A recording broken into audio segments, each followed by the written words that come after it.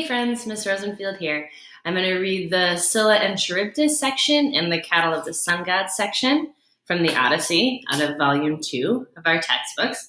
Scylla and Charybdis starts on page 583, so that's where I'm starting.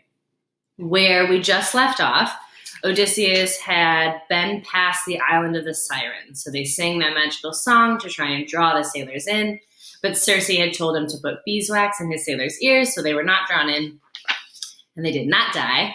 And now they have to go past Scylla and Charybdis, which are two of the traps that Poseidon has set for them for blinding Polyphemus. So on the left, you can see Scylla is a hydra, one of those like six-headed monsters. And on the right, Charybdis is a whirlpool, but she's special because twice a day, the water like extra whirlpools down through these like rocks that look like teeth. And if any ships get drawn in, they get smashed against the rocks. And then after all the water gets sucked down and you can see the bottom of the ocean, then it spews in a geyser, which is also very violent and rains on everything. And so if you get caught in the whirlpool or by Scylla, it is certain death. And they have to sail very narrowly between them. So I'm starting on page 583. But scarcely had that island faded in the blue air, the island of the Sirens, than I saw smoke and white water, with sound of waves in tumult, a sound the men heard, and it terrified them. Oars flew from their hands, the blades went knocking wild alongside till the ship lost way, with no oar blades to drive her through the water. While I walked up and down from bow to stern, trying to put heart into them. So the men are really scared, and so they drop all their oars, and Odysseus has to go among them and kind of give them a pep talk. I'm on line 764. Standing over every oarsman, saying gently, excuse me, "Friends, have we never been in danger before this? More fearsome is it now than when the Cyclops penned us in his cave? What power he had! Did I not keep my nerve and use my wits to find a way for us? Now I say, by hook or crook, this peril too shall be something that we remember." So he's saying, don't be afraid. We've been through worse than this. We remember when we were in Polyphemus's cave? That was terrible. Although, to be fair, 4 of the 6 men that he brought with him are dead now, so only 2 of the men remember that. But he's trying to tell them, we've been through worse than this. You're okay. Heads up, lads. We must obey the orders as I give them. Get the oar shafts in your hands and lay back hard on your benches. Hit these breaking seas. Zeus, help us pull away before we founder. You at the tiller, listen and take in all that I say. The rudders are your duty. Keep her out of the combers and the smoke. Steer for that headland. Watch the drift, or we fetch up in the smother and you drown us. So he's trying to tell them, like, we're relying on you. Keep doing your jobs. You got this. I'm on page 584 now, and you can see that painting showing Odysseus sailing between Scylla and Charybdis. That was all, and it brought them round to action. But as I sent them on toward Scylla, I told them nothing, as they could do nothing. They would have dropped their oars again in panic, to roll for cover under the decking. So Circe told him about all these monsters that are coming up, and he told his sailors about the Sirens because he needed their help in getting past. But he's not telling them about Scylla because she's going to kill 6 of his sailors no matter what. She's got those 6 heads. Circe tells them there's no point in even fighting her. The easiest way to get through is to let her eat 6 of your men and just keep going. So he doesn't tell them because he thinks it'll just make them not want to go, which is reasonable. So I am on line 786 on page 584. Circe's bidding against arms had slipped my mind, so I tied on my cuirass and took up 2 heavy spears, then made my way along to the foredeck, thinking to see her first from there, the monster of the gray rock, harboring torment for my friends.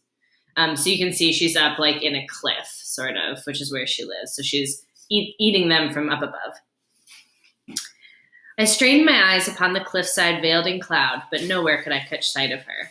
And all this time, in travail, sobbing, gaining on the current, we rode into the strait, Scylla to port, and on our starboard beam Charybdis, dire gorge of the salt sea tide. By heaven, when she vomited, all the sea was like a cauldron seething over intense fire, when the mixture suddenly heaves and rises. So he's saying they're crying, they're so scared, trying to sail through these 2 things. And he's describing how violent it is when Charybdis, the whirlpool, sucks the water in and then vomits it back up in the air. The shot spume soared to the landside heights and fell like rain. But when she swallowed the seawater down, we saw the funnel of the maelstrom, heard the rock bellowing all around, and dark sand raged on the bottom far below. My men all blanched against the gloom. Our eyes were fixed upon that yawning mouth in fear of being devoured. So while they're watching Charybdis, the whirlpool, is when Scylla strikes. I'm on page 585 on line 809. Then Scylla made her strike, whisking 6 of my best men from the ship. I happened to glance aft at ship and oarsmen and caught sight of their arms and legs, dangling high overhead. Voices came down to me in anguish, calling my name for the last time. So he looks up and sees the men dangling in her mouths. A man surf casting on a point of rock for bass or mackerel, whipping his long rod to dip the sinker and bait far out, will hook a fish and rip it from the surface to dangle wriggling through the air. So these were borne aloft in spasms toward the cliff. So he's making a metaphor comparing when you go fishing and you pull a fish out of the water and it's like flopping there in the air. That's what the men look like. She ate them as they shrieked there in her den, in the dire grapple, reaching still for me, and deathly pity ran me through at that sight, far the worst I ever suffered, questing the passes of the strange sea. So he says, this actually was one of the worst ones. This was really hard. We rode on. The rocks were now behind, Charybdis too, and Scylla dropped astern. So they've passed through Scylla and Charybdis for the time being, but Charybdis does show back up, just so you know. So now we're at the cattle of the sun god, which is on page 585. And remember that when they went to the land of the dead, Tiresias said, if you go to the land of the sun god and you don't eat his cattle, all your men and you will make it home safely. If you do eat his cattle, then all these terrible things are going to happen. And it was foreshadowing because that, we know, is what's going to happen. So the cattle of the sun god on page 585. In the small hours of the third watch, when stars that shone out in the first dusk of evening had gone down to their setting, a giant wind blew from heaven, and clouds driven by Zeus shrouded land and sea in a night of storm. So just as dawn with fingertips of rose touched the windy world, we dragged our ship to cover in a grotto, a sea cave where nymphs had chairs of rocks and sanded floors. I mustered all the crew and said, old shipmates, our stores are in the ship's hold, food and drink. The cattle here are not for our provision, or we pay dearly for it. So he's telling his men, we have lots of food and drink on our ship. Don't eat the cattle. They're not for us. And I'm on the top of page 586 now. Fierce the god is who cherishes these heifers and these sheep. Helios, and no man avoids his eye. So he's the sun god. To this my fighters nodded. Yes, but now we had a month of onshore gales, blowing day in, day out, south winds or south by east. As long as bread and good red wine remained to keep the men up and appease their craving, they would not touch the cattle. But in the end, when all the barley in the ship was gone, hunger drove them to scour the wild shore with angling hooks for fishes and seafowl, whatever fell into their hands, and lean days wore their bellies thin. So this was fine. They didn't need to eat the cattle because they had all these supplies on their ship. But then there were a lot of storms. So they couldn't sail away. They had to stay there where they were safe, and they ate through all their food and drink. So the men are starting to starve, and they have to go fishing and try to catch birds, but it's not going very well. The storms continued. So one day I withdrew to the interior to pray the gods in solitude, for hope that one might show me some way of salvation. Slipping away, I struck across the island to a sheltered spot out of the driving gale. I washed my hands there and made supplication to the gods who own Olympus, all the gods, but they, for answer, only closed my eyes under slow drops of sleep.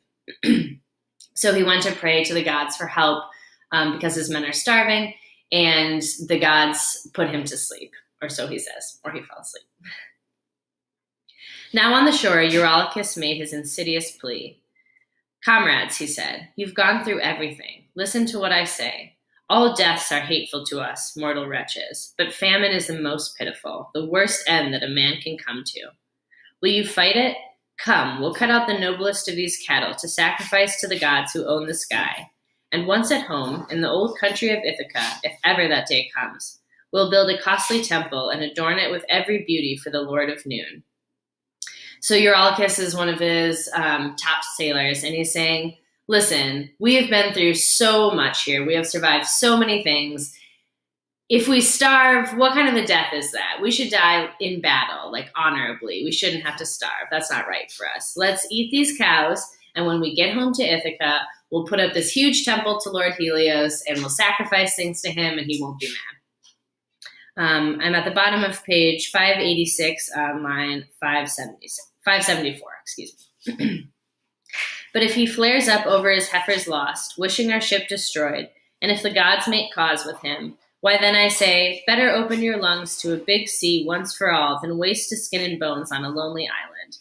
So Eurylochus's point is, and even if Helios is mad and he'd rather drown us by sinking our ship, I would rather drown than starve. Top of page 587.